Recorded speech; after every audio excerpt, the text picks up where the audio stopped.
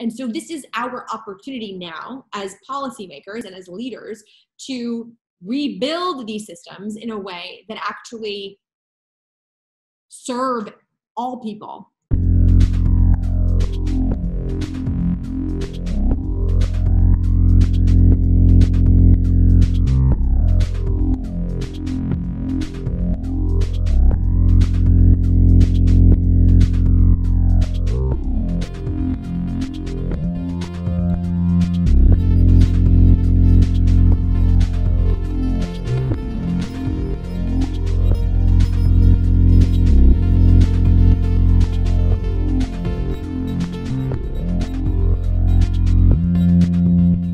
We're here today with New York State Senator Alessandra Biaggi, who represents the 34th New York State Senate District in the Bronx and Westchester County. Senator, thank you for taking the time. Thank you for having me. Happy to be here with you. How have you been doing since all this craziness has been going on? I'm laughing only because it's been a lot, and I think that's some of the ways in which we process stress and honestly grief, because that's what this whole experience is putting us through, all the stages of grief. And by the way, I just want to warn everybody, if you see a cat, this is real life now. We're home and my cats run across the screen sometimes, so I'll try to avoid it as much as I can. It's been really hard. It's been hard emotionally, psychologically, spiritually, physically. It's a very challenging time. And because I represent a large part of the Bronx, the Bronx has been ground zero for COVID-19. And it's not a surprise to, leaders like myself or others who have been representing this district. But it's something that I think now the world has a clear vision into. And so now we cannot avoid things like making sure every single person has healthcare, or every single person has access to a healthy place to live, or even a place to live that's affordable. So many people don't. And making sure that every single school has full funding. All of these things are so interconnected, especially now. And you could just pick apart any single one and watch how COVID-19 basically decimated every single basic necessity that human beings need to survive. I hear that. So I want to table COVID for a second, and want to talk about the social unrest and the protests that have been going on about police reform, among other things. So what are your thoughts about what's going on? Listen, I think that what's going on is amazing. I think that this is, it is not amazing how the protests began. Of course, the murder of George Floyd, it is and was one of the most devastating things I think that many people saw, so much so that we even saw, I would say, hundreds of officers be appalled by what they saw. But regardless of that, what this moment has, I think, proven to us is that people, again, are more powerful than special interests. Watching as tens of thousands of people across the United States, all 50 states, have had protests against police brutality. And it's not a new phenomenon. This has been something that's gone on for, I'm not even going to say decades, it's hundreds of years, right? When we think about the origin of the police department, it started because individuals did not want their slaves to escape. And so that is the origin of the police department. And so if you fast forward to the present time, of course, there's going to be systemic racism and incredible breakdowns in the ways in which our system has been built. And so watching people get into the streets and say, I don't care what it takes. During a pandemic, I'm going to march to make sure that the NYPD and all police officers across New York State are held accountable is phenomenal. And it really pushed the legislature in an election year, okay? And so the significance of that is very big. In election years, legislative bodies don't take risks. They don't do big legislative items. And this year, what that did was pushed us to repeal 50A, which was a really awful part of the law that protected police misconduct records and did not allow for the public or family members who have lost their loved ones in the hands of police to access the records of those into the hands of those who have died. And so the point here is because of the marches, because people are fed up, because they are making noise that's louder than the police unions, which I'm sure we can get to later if you want to talk about them. They're very powerful in New York, but they're not as powerful as people. In fact, people have proven now that they are more powerful. And so their power pushed the legislature to pass a whole sweep of bills that will transform the way that we have policing in the state of New York, but we're not done. We've only just begun. It is only the beginning of this process. And, you know, people who have really reached out to say, thank you so much for co-sponsoring those bills. I don't want to be thanked, and I don't want to be applauded, and I don't want to be celebrated. I want you to keep the pressure on. I want you to tell me to keep going, because I want to go into that conference room and I want to tell all of my colleagues that we have pressure from the outside and we better show up for that call. And so I think it's a really good start. But that's exactly what it is only. It's only a start to what we can do. So since you mentioned the repeal of 50A, what other things that state government is working on to move forward on police reform? So such a good question. Okay, there are so many things. There is the defunding of police, which I will clarify for people who are watching. Defunding police means reducing the amount that is used to fund their departments. Because if you look at just one example, the NYPD, their budget is $6 billion a year. The entire foundation aid, which is the line item in the budget that will fund our schools, is not even $1 billion. Maybe it's gone over $1 billion in the past year or two, just to put things into perspective as to what we actually value as a state. Our education is actually less funded than our police departments. So defunding the police and taking that money and putting it towards things like mental health services, homeless services, housing, making sure people can stay in their homes, all the things that actually make somebody well. That's one piece of what we have to do. And we're not even close to being done. The New York City Council passed their budget last week, but it didn't hit the mark, I believe, of what's possible. And clearly that's because of leadership not understanding the moment we're in and not being politically brave enough. But that's honestly not an excuse. So we have to continue to put the pressure on to defund and reduce the budget of the police. That's one. Two, banning chemical weapons that the police departments across the state of New York use. And like, get this, okay? Chemical incapacitants, which are things like tear gas, okay, are banned on the battlefield during wartime, but our police departments can use them against civilians?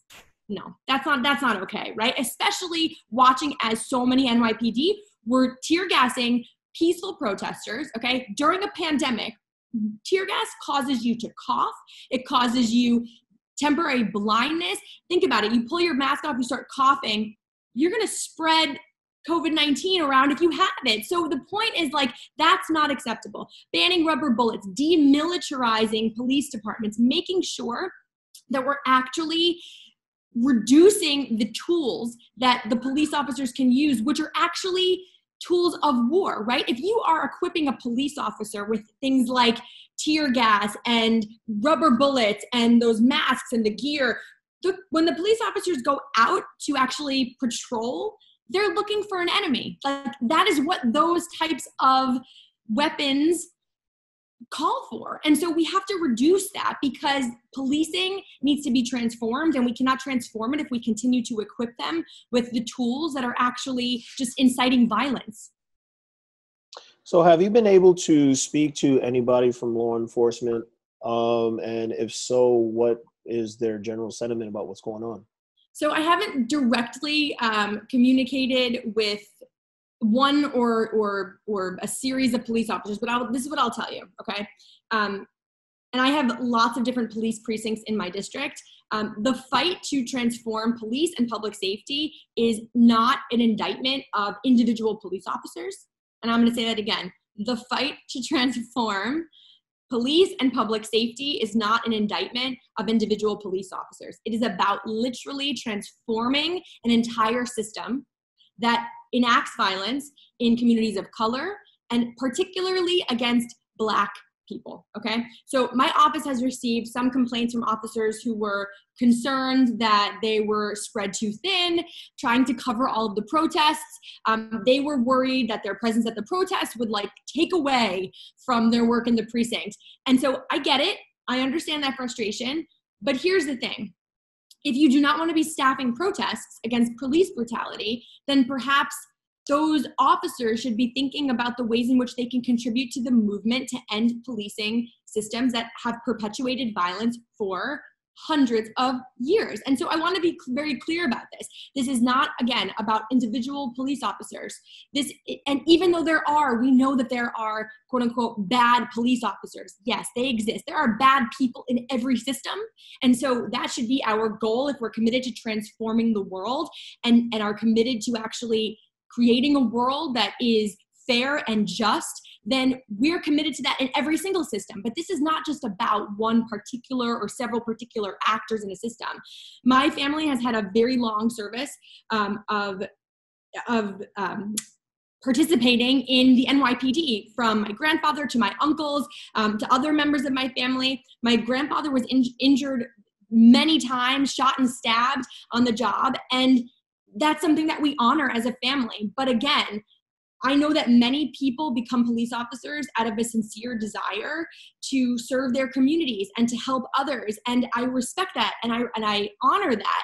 But that's not what we're talking about here. What we're talking about here is a system that has been created around these officers that is racist, that is oppressive, that is unjust, that is abusive. And so that is what we are trying to change in this fundamentally flawed system.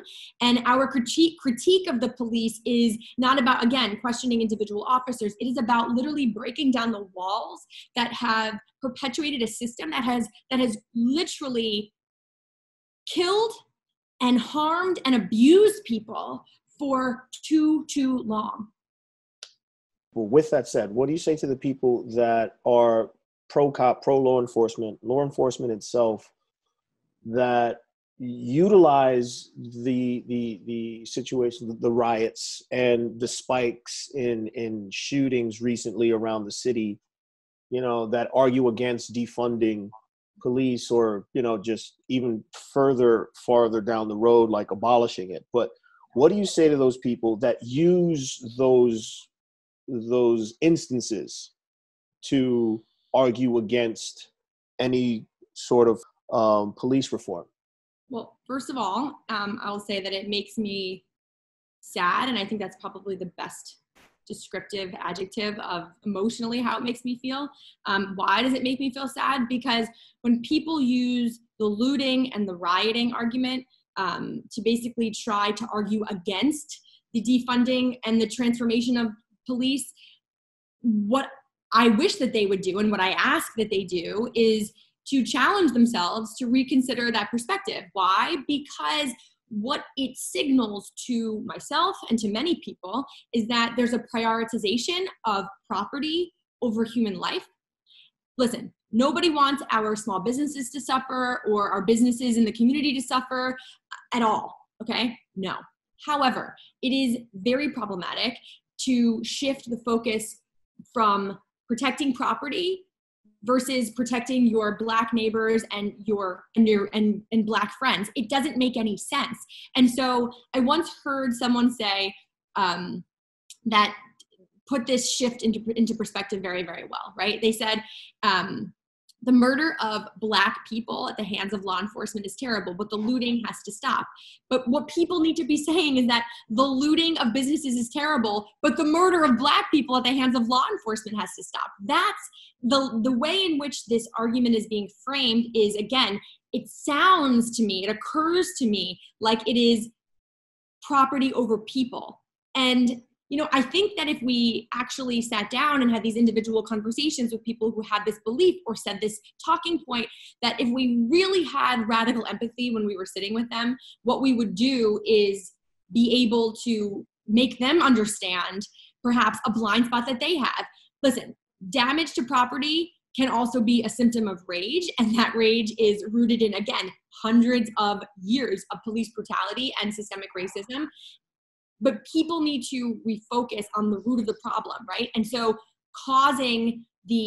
what is causing people to protest? What is causing people to show up with this anger and this rage? And that has been the result of systemic racism, police brutality, and serious divestment from our communities. And because I represent a huge portion of my district is in the Bronx, that is a community and a borough that has been underinvested for, just decades. And when I think about it and just really look back, it's so deeply connected to the moment that we're in so many different ways. And so, for any of the executive leaders in our government to say things like, it's shocking that this is happening, or, we'll look into it, or we'll do a study. We don't need to do a study. What we need to do is actually be fair when we are funding our communities, actually be fair when we're providing opportunities to all people, making sure that we're actually identifying the systems that are abusive and ripping them apart and rebuilding them in a way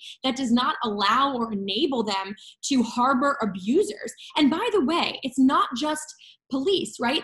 Again, I mentioned this earlier, there are systems, pick a system, there are abusers within every system. If we're committed to eliminating systemic racism and providing justice, then we're committed to that every day in every system in every single way. You don't just turn that off when you walk out the door. And I'm not saying this to communities of color. I'm saying this to my white brothers and sisters who may say that, yes, of course I'm against racism, but it's not. If you're committed to this, you're committed to this every day, all day, whether you're on the phone with a friend, you're at your dinner table with your family and your friends, or you're in line at the grocery store and you hear somebody make a crass or crude or racist comment.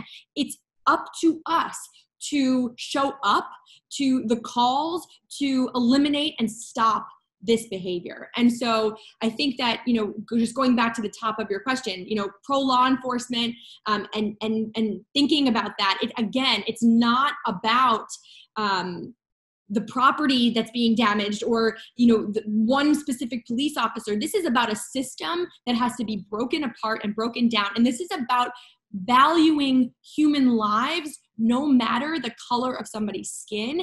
And it's about valuing their lives in a way that provides justice, because we haven't done it. And it's up to us to do that.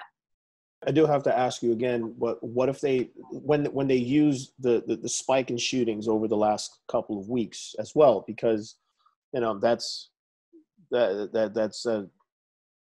is a communal issue. So when they utilize that for their argument, what do you say about that? That's why we have police, right? To regulate crime in our communities. But here's the thing. Let's think about, why are these shootings spiking? We need to have an answer to that. It can't just be this hysterical, we have 26 shootings in a night, which, by the way, is alarming in every single way, right? And so why are these shootings happening? Is it related to gangs? Well, what is the origin of gangs, right? Let's look at that. How do we make sure that we are reducing the involvement of gangs and reducing people's desire to join gangs? What is the root? It's about protecting the blocks and the communities that people live in, because they haven't felt protected by the police. They haven't felt protected by their community. And I'm not condoning gang violence. What I'm saying is that we have lacked this deep understanding of where crime comes from. And every person who commits a crime is not a bad person. Using the word criminal or tagging somebody as a criminal simply because they've engaged in crimes of necessity or crimes of opportunity, because they have lived through generations of poverty and have never had a chance, have never had anybody believe in them or care about them or see them as human. This is the root of where crime comes from. And so the increase in shootings is alarming, of course, and police officers are supposed to regulate that and take care of that. But what we're missing from that regulation is the answer to the question, why are these crimes happening? Several weeks ago, the mayor was making his rounds of calls to all of the state senators in the Senate. And the genesis of the call was to talk about the city's ability to borrow. because of course the city and the state have a large deficit. And during that conversation, I said, okay, the city wants to borrow. You want the state to give authority to the city to borrow. If that happens, would you be open to conditioning that on the defunding of police, the raising of revenue, and the real intention of taking that money and putting it into and investing it into communities of color, communities that have been underinvested in? And the answer was not actually satisfactory, because the answer was, well, you know, a year ago to date, we had 1 shooting. Last night we had 9 shootings. And so I said, well, okay, well, why? Do you know why that's happening? And I didn't get an answer that I felt like signaled to me that our mayor of New York City understands why the shootings are happening. And so you can't use as an excuse, well, we can't defund the police because shootings are on the rise. Why are shootings on the rise? What's going on? Is it because of the significant amount of unemployment? 2 million New Yorkers that we know of don't have jobs? Is it because people feel desperate? Is it because, what is the reason? We need to know before we make these decisions. So it's not either or, but I feel like what we've done is put Band-Aids onto a system that is woefully broken, and we are not addressing the underlying issues that are part of why the shootings are happening. What does the road to police reform and just the development, simply the development of public trust within law enforcement, what does that road look like? Well, I think it looks like transformation in the way that we do public safety. And I think the way that we'll know we've reached the end of that road or have achieved the goal of public trust is when we end the violence against people of color and Black people. And it's going to literally take every single level of our government working together, city, state, and federal, because the federal government does play a role into why we are where we are when it comes to law enforcement, because the 1994 crime bill in Congress actually was the genesis of allowing for police departments to be able to purchase these, or not purchase, excuse me, it wasn't purchase, to receive from the federal government these weapons of war. And so we have to really take a serious look at what we've set up here and start to break it down. But also we have to make sure that we're listening to the voices in the communities who have been fighting for change for years. And so that means things like acknowledging that there are leaders and there are activists who have been working on the ground in their communities for a very long time, fighting for investment in social services, in mental health services, giving us a path forward to really transform our ideas about public safety. And listening is step number 1. And if we don't do that, or if we fail to do that, we will not actually transform our system. Because when the governor of New York says that we should have reimagine our police departments, if we do not have the voices in the conversation that are the leaders of the community, that are the people of color who have been harmed by police officers, that are the activists or the thought leaders at the table leading the discussion, not just participating, but leading and driving the discussion, we will fail. We will absolutely fail. And that is something that we cannot afford to do. We also have to understand that the role that government plays is very significant. There are many decisions about policy, from funding, again, like we talked about, defunding the police, to accountability and transparency that are made at the very local level. City council, also at the state level, the state legislature, both the Senate and the Assembly have a really strong impact when it comes to policing. This year, again, I mentioned this earlier, the New York City budget did not take the necessary steps to reduce funding for the NYPD. And that's unacceptable. It's unacceptable. It really is unacceptable because of the climate that we're in, because of the awareness that's been raised. And it's really just, again, another sign that we do not have a mayor who actually understands what is needed or even is listening. And again, that means that he has failed our city in that regard. And I believe that wholeheartedly, and I've spoken out about that many times. We also, I think, need to be realistic about the fact that change takes time. It's not going to happen overnight, but it doesn't have to take 50 years, okay? The repeal of 50A was pending as a bill for decades. That is unacceptable. But what we can actually rely on is taking a year, taking 2 years, making sure that the bills that we create that are pending right now, or that the bills that will be created from listening to people that we bring into the conversation, are bills that are championed, that are targeted in a way that really affect and disseminate systemic racism, or decimate, not disseminate, just decimate systemic racism, that we're really getting to the root of the problem. And again, not just covering a symptom, because unfortunately government has done that for a very long time.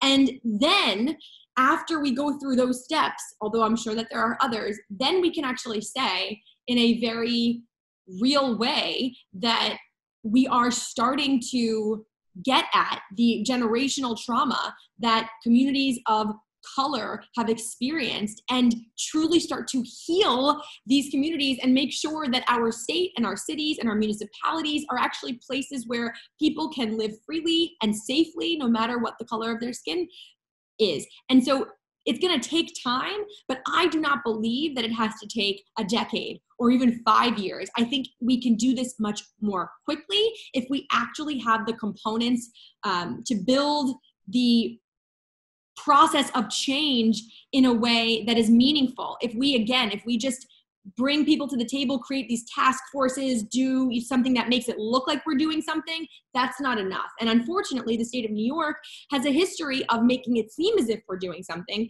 but things are not actually really being done. They're just these facades. And so we have to really make sure, again, that even when government says that they're doing something, that we're actually holding accountable the things that they're saying that they're intending to do. On the opposite spectrum of people coming together and marching and protesting for what they believe in, we have the other group of folks that have partaken in some irresponsible behavior with the lack of social distancing and all those things. With a second wave predicted soon, or maybe this is the second wave, how is the state preparing for a larger spike moving forward?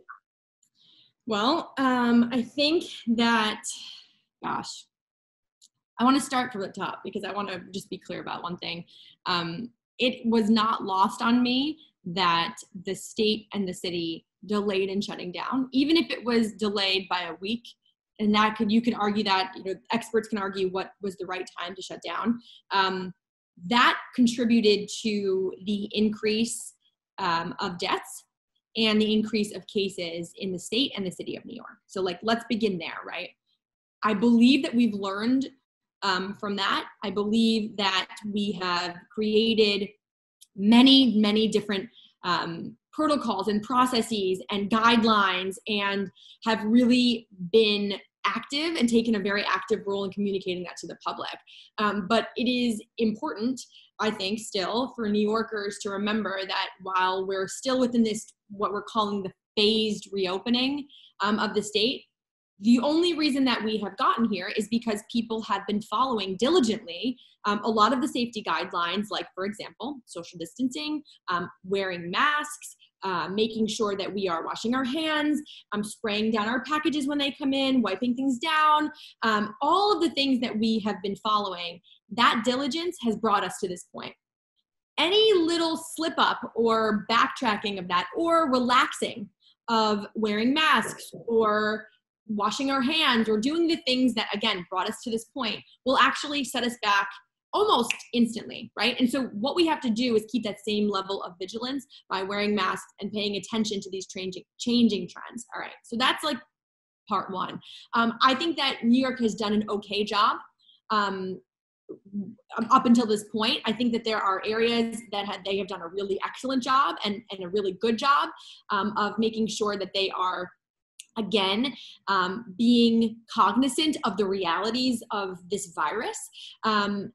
I think that because New York was first, so to speak, even though we know that Washington State, of course, really was the first place where we saw a spike in cases, and it was through the nursing homes, New York really was like the ground zero. And the Bronx, honestly, and Queens were the two spots that really got hit the hardest. And so the reason why I say New York has done an okay job is because, again, there are a lot of areas where I believe that they haven't, like nursing homes, and we can get to that. But the point is that we are still learning from the things that have been done in the beginning. And I would not say that we know everything, even when we think about testing or the antibody testing, two different things, whether you test for COVID or you have an antibody test. Testing for COVID, it's not 100% accurate. Yes, it's important to still get tested, but we know that there are false positives, that there are false negatives. We also know that the antibody testing is much more accurate. It's a much more accurate way to determine whether you've had COVID. Again, if you've been in contact with somebody, self-isolating or self-quarantining for 14 days, there are still things that we have to continue to do, even though it's discordant to what it feels like when you walk outside your door. You know, if I walk out of my door and I go into the street, I have my mask on, I go to the supermarket, it's this very strange feeling of like things are back to normal. And so like, it must be that we're okay. No, the virus is still very much real. It can cause the same amount of damage. And again, we are most likely going to have a second surge of cases, and we have to be really vigilant when and as we approach that. The rise in cases around the country demonstrates, I think, why New York's reopening has got to be driven by data. You know, it's not lost on me, and I'm sure it's not lost to many people who are tuning in right now, that a lot of the cases where we're seeing these spikes are red states, so to speak, meaning led by Republicans. And whether, you know, you think that politics doesn't play a role here, unfortunately it does, because there are a lot of states like Florida and Arizona where you see the leaders of the state basically saying that you don't really need to social distance, you don't really need to wear masks. That's not true. We've seen actually that the resurgence of the virus and the surge of the virus, especially in places like Florida and Arizona and California, they're still in the first wave. This is the first wave of this virus. And unlike California, in Florida and Arizona, they're led by Republicans who have really, and Texas, have downplayed the seriousness of masks, the seriousness of the virus. And you've seen things like COVID parties and really, really irresponsible behavior that are going to cause thousands of deaths, because that kind of behavior leads to the spread, whether it's through symptoms or asymptomatic people who are carriers of COVID. That's what's going to happen. I think that, just to close out this point, New York, since the beginning of this crisis, has significantly increased their testing capacity. You can find a testing facility and get a test rather quickly. If you don't have insurance, if you have insurance, if you want to go to a state facility, there are ways to find that out. And you can get a test and find out within 24 to 48 hours whether you test positive or negative.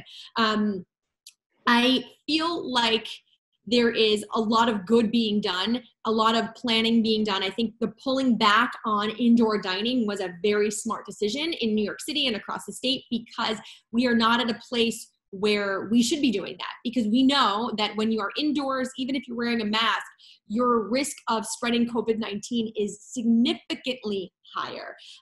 The final point I'll just say about this is that the governor has been very vocal about really making sure that there are quarantine requirements for anybody who's been traveling to New York State from any number of other states. There is a list that really seems to be growing every day. I believe Delaware was just added to that list. Oklahoma was added to that list today. You have California, you have Texas. So basically anybody coming from this list of states is required to self-isolate for 14 days if they come to New York from any one of those states. I think that that's a smart decision, because we want to really be sure that we are not allowing super spreaders. This is really what we've seen across the world, that somebody's asymptomatic, they travel around and they spread it.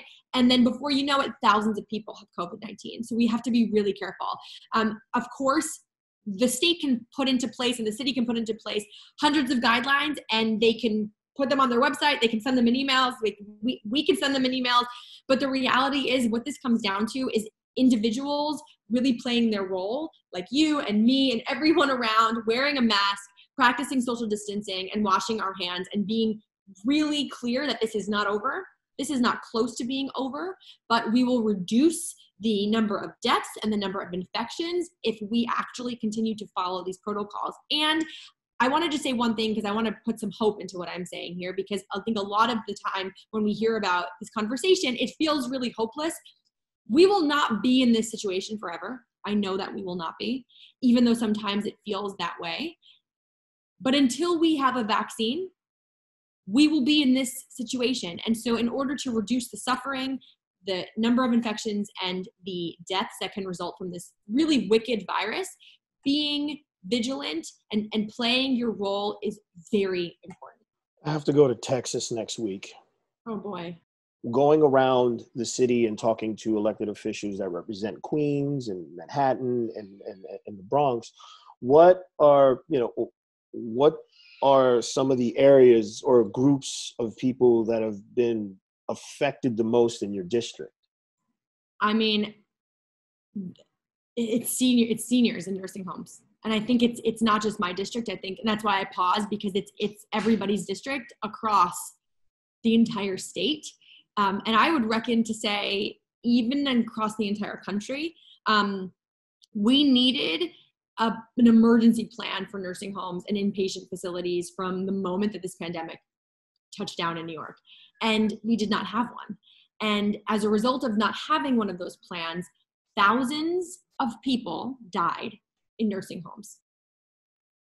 So when we look at the second wave, which is, again, it's inevitable in my opinion. You can argue with that, but I think it's inevitable.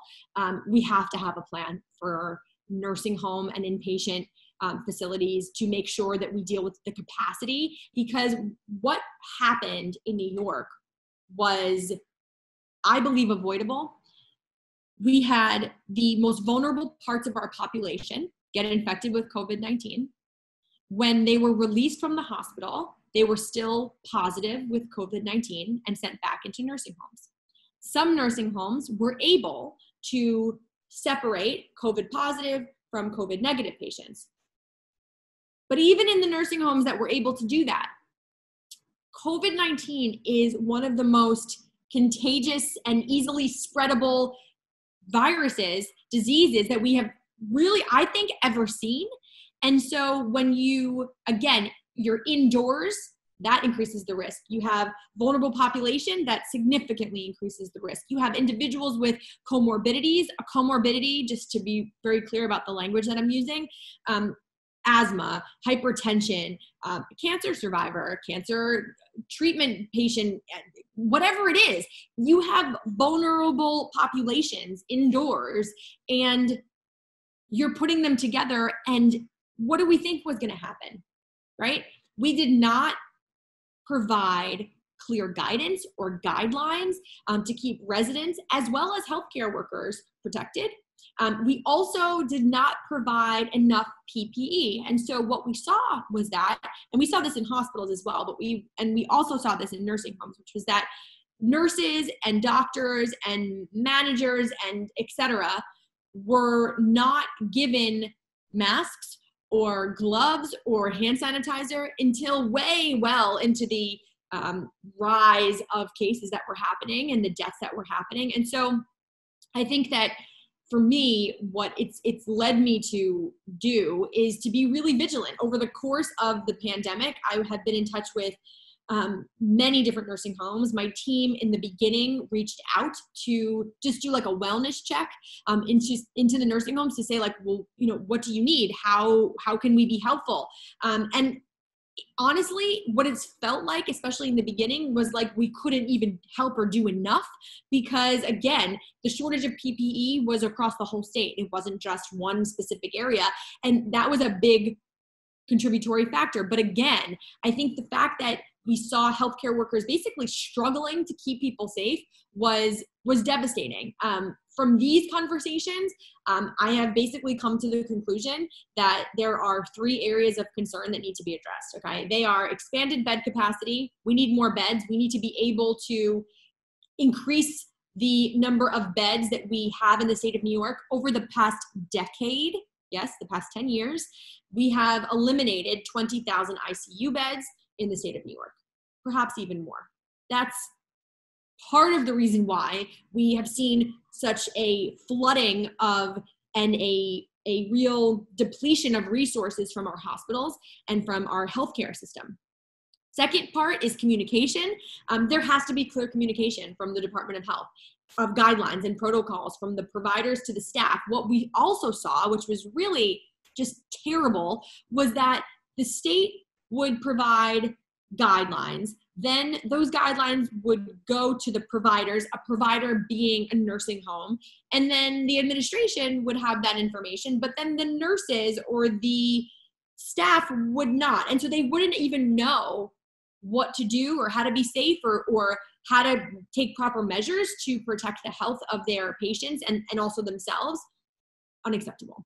And then the third part is, again, access to PPE. So it is really impossible for essential workers, such as nursing home workers. Also, by the way, home health aides are a big part of this as well, to follow health guidelines if they don't have the proper PPE. You can't expect somebody to follow guidelines. It's like, the best way to describe this, and I said this a few times, it's like if I bought a car from you, right? And you were like, thank you for buying the car. And I was like, cool, thanks. And then next week you made a rule where you're like, and now you have to wear seatbelts, but you didn't build the car with seatbelts. How am I supposed to wear a seatbelt? I don't have a seatbelt in the car. It's like we've created the system and then we're like adding these layers, but we're not providing the resource so that people can actually meet the guidelines or meet the regulations. And it's like madness in a way. And so we can handle that, I believe, by making sure that we're prepared. Another thing that I've done that I'm very proud of is I introduced a bill with Assemblymember Ron King to repeal the governor's nursing home liability provision. Okay, what am I saying right now? What I'm saying is that in the budget this year, there was a provision, meaning a line in the budget, that allows nursing homes to evade responsibility for their actions during COVID-19, okay? That's crazy to me, considering the fact that there are, yes, many nursing homes that are doing their best, making their best efforts, trying their hardest. But I am sure, because we know how nursing homes have functioned over the years, that there are probably many instances in New York where there have been improper handling of the situation, and those people should be held responsibly and held responsible for the death count, for the loss of life as a result of that lack of responsibility. And so I think that giving nursing homes immunity basically means, and the reason I keep defining these words, by the way, is because I'm a very big believer that when you use words that people perhaps don't understand, you keep them out of the conversation, and I am not a fan of that. So immunity meaning like nothing can happen to you, right? Like nobody can sue you or take you to court. We basically gave nursing homes the ability to have no responsibility, no accountability, because we made them immune. We gave them immunity. That's unacceptable. And so repealing that provision is a very big part of this process. It's something that I am going to continue to fight for. It's something that a lot of families are outraged about. And frankly, have had to endure incredible amounts of trauma, because we've heard stories now from hundreds of families where people had no idea what was even happening to their loved ones. They didn't know that their loved ones were positive. They didn't know that their loved ones were as sick as they were. Really the stories that we've heard across the state of New York are harrowing, and there are families who are demanding answers and demanding justice, and they deserve it. So this is just a little bit of, I believe, what we've learned from the first wave when it comes to the most vulnerable populations. But again, we have got to do better in the areas that I've just explained. And if we don't, then shame on us. What would you say that's like, you feel like there hasn't been enough attention brought to? That's a really, really good question. I mean, mental health is probably at the top of the list. I don't know if it's number one, because we have spoken about it. It is, and I'm just going to share my own experience. I mean, from the beginning of this pandemic to now, it's like a roller coaster of emotions. It's fear, it's confusion, it's grief for those that have been lost, it's anger towards many different entities and people, including the President of the United States. There's so many different emotions that have been playing out, and it feels like, you know, the cycles of grief are defined, I believe, as sadness or anger, sadness. I forget what all of them are, but there's several emotions that are played into it, and so they keep replaying themselves because we keep being, I believe, re-triggered by the fact that another state has a surge, or we're now anticipating the second wave, or we're a small business owner and we don't know if we're going to make it, or we're a small business owner and we have to file for bankruptcy, or we are a renter and we can't make our rent, or we filed for unemployment and we can't get access to someone on the line to help us to process our claim, or keep going. The number of things that have collapsed are going to absolutely have a long-lasting effect on all of us. And I believe that's a very underspoken about. It's not spoken about as much as I would think it would be, because the trauma that's related and linked to a situation like this can devastate all of us for our entire lives. And we have to be really thoughtful, I believe, and when I say we, I mean the state, in every way that we can, in providing as much resources to our youth, all the way to pre-K, all the way up to our seniors, because it affects all of us in different ways. And for children, they're traumatized by the fact that they're not in school, and some people don't have access to internet and the digital divide, and just like pick a topic. That the real severe food shortages that we've seen, and the food insecurity, especially in the Bronx. I mean, really, this has been, I believe, an unprecedented, catastrophic series of events that we're still going through. So I'm not pretending like we're not still in the pandemic. We are, but there have been points during this process that have, I believe, really put pressure on the human spirit. And we are all doing this together in community, and we are all going to get through it that way. But I don't believe that we've spoken enough about the trauma that's related to this specific period of time. So how have the small businesses in your district been faring since the reopening started? I mean, they're struggling in ways that myself and my team cannot even work quickly enough to help to solve the problems that they're facing. I mean, we held a hearing in May through the Senate and the Assembly, a joint hearing about the impact of COVID and the federal government's response. We heard about their challenges, things that we have been hearing every day, from phone calls, from text messages, from emails, from the things that we really learned about in the beginning, which was the federal PPE program, not having enough funds, not being quick enough, not lasting long enough, and really the struggles that so many businesses faced when it came to keeping their quote unquote doors open. And now, 2 months later, we're still in the early stages of reopening in District 34, which is the district that I represent, and many businesses are still not allowed to reopen, and they're choosing not to reopen or may never be able to reopen. And I think that if we are not thoughtful about how we handle this crisis, we are going to see very long-lasting, devastating economic impacts on our business community. There are definitely programs that the city has put into place, that the state has put into place, but again, they are not in wide use. And so, for example, there are only 329 restaurants that have taken advantage of the open dining program. Basically, the program allows for restaurants to use outdoor seating, and 329 restaurants in the entire borough of the Bronx, okay, out of more than 6,500 citywide. That is the economic reality for many restaurants.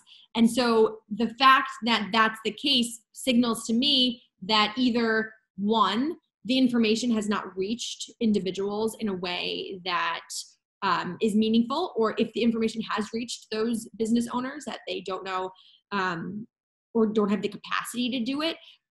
They don't have the staff, they don't have the resources. And so I think that looking to other examples, looking to other states, there are other states that have taken similar approaches, but our goal as government should always be to reach as many people as possible.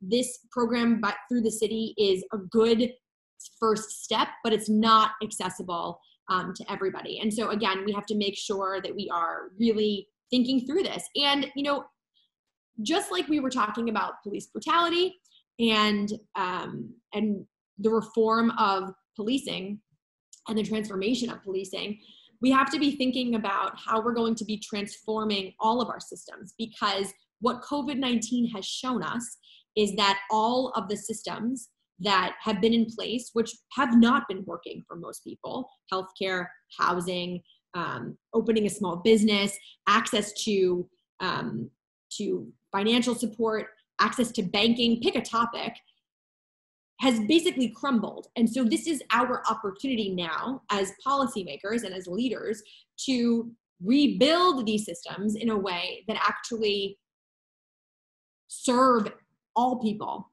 And that is not an easy task, but there will probably never be an opportunity like this in our lifetimes again.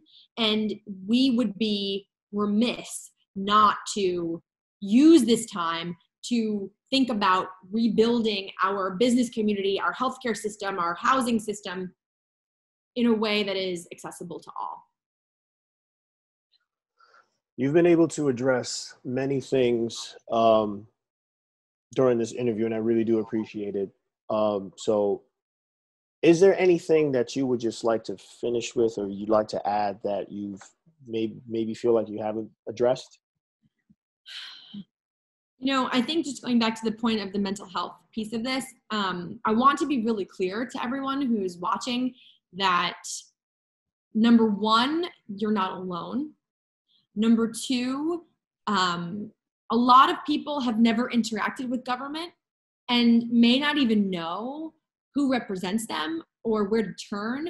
Or if they do know who represents them, they feel shame, or they feel embarrassed, or they feel hopeless. And I just want to be very clear about the fact that anybody who reaches out to myself or to my team is not only, of course, welcomed, but nobody will ever be shamed or feel embarrassed or have to feel embarrassed reaching out or asking for help. We are here to help and serve. That is my entire purpose in this role. And that, I believe, is really, I think, a barrier for so many people, because we're not used to interacting with government or even our community members or our community in this way. We all have incredible needs, and I don't want anybody to suffer alone. And I want you all to know that when you're feeling those moments of pain and you're feeling like you have nowhere to turn, you can turn to us. And when you're feeling those moments of pain, you're not alone. I feel them too, and it's really hard sometimes. But again, I know the way that I know that it's going to be okay is knowing that we're not going to be here forever. It's not going to be in this type of world forever. There will be a vaccine. When, I don't know, but there will be one. And we will come out on the other side of it. And how we come out on the other side of it will be a new world.